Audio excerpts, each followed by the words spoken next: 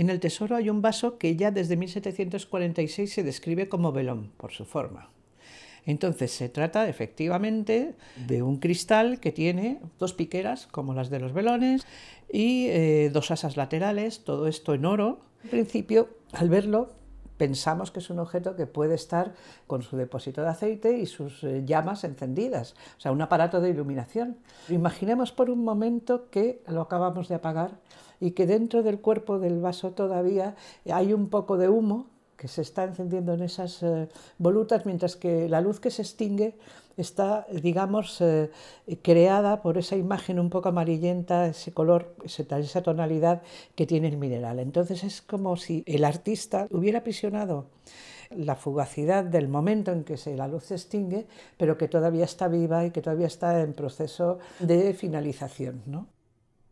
Van a empezar a fijarse en lo que es la naturaleza, es decir, el material en sí, y entonces en lugar del cristal cuarzo hialino transparente, pues preferimos a lo mejor el cuarzo de determinadas tonalidades, por ejemplo el cuarzo ahumado, el cuarzo citrino que vira amarillento, etc.